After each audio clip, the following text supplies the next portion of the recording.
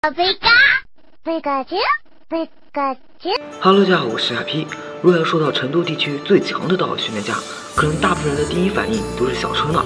然而，小春虽然强，但却并没有正式打败过小智。而我今天要说的这位成都地区的道馆训练家，他却是给小智留下过阴影的。说到这，大家是不是都已经猜到了呢？他就是满金市的道馆馆主小西。小西登场于《神奇宝贝无影》第159集。他第一次遇见小智时，小智有个刚好迷了路，于是他便自告奋勇地带他们去百货公司。然而他自己却是个不折不扣的路痴，频繁带小智走错地方。后来火箭队抢走了他的皮皮，小智帮他抢了回来。事后小西告诉小智自己就是道馆训练家，于是接下来就顺理成章地进行了道馆比赛。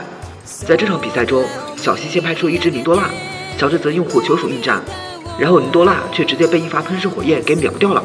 小西第二只则是皮皮了，由于皮皮的挥直弓实在是太不稳定了，竟然使出了鲤鱼王的水箭月，因此皮皮直接丧失了战斗意志，火球鼠不战而胜。记得第一次看到这里的时候，我还天真的以为小西好菜啊。然而当我听到小智说不定用火球鼠就能打赢第3只神奇宝贝时，我就知道事情肯定不会这么简单。果然，小西听到这话，眼神立马就变了。接下来他的王牌大奶怪登场，这个看起来人畜无害的家伙，战斗起来真的是特别的凶悍。先是几发滚动就带走火球鼠，然后应对小巨鳄时，则是一招秒杀。不过说来，滚动这个绝招着实是个 bug， 随着使用次数增多，威力会不断的增强。因此当皮卡丘上场的时候，滚动的威力不知道已经翻了多少倍了。因此皮卡丘也是很快败下阵来。